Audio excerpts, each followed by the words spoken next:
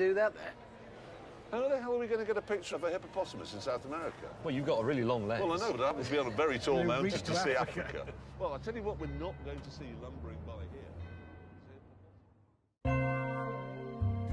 The next day, armed with our new and more challenging instructions, we decided to make an early start. Sadly, however...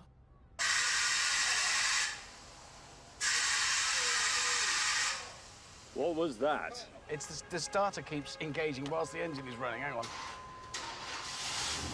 Only does it occasionally. It's it's that. Oh!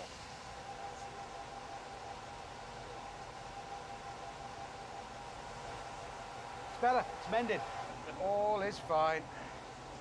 I like to name my team. Oh! Is that a terrible noise? Oh! Leaving Hammond to repair the endlessly annoying Trump truck, May and I hit the road.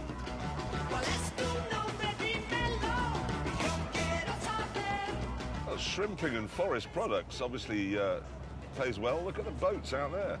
I know, that is amazing, isn't it? You often see that, the most humble of commodities, and it yields just incredible wealth for a privileged few. Yeah.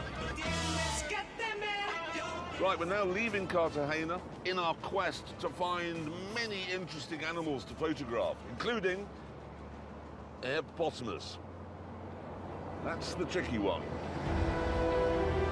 Obviously, many difficult challenges would lie ahead. There'd be thick forests,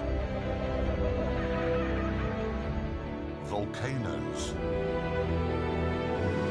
treacherous mountain passes, Oh, Jesus. and dreadful weather. But we weren't unduly worried because we were using cars. Photographers like to pretend that everything is more complicated than it needs to be. So, you know, boxes and lenses and bags, all the stuff Richard Hammond's got. And also wildlife photographers like to pretend that life has to be difficult. Live up a tree for 3 weeks, freeze yourself to death on an iceberg to take a picture of a polar bear or whatever. No, it can be comfortable. The car can make anything comfortable. Drive up, take your picture, drive off. Sadly, though, while we were covering the ground quickly and comfortably, photographic opportunities were a bit sparse.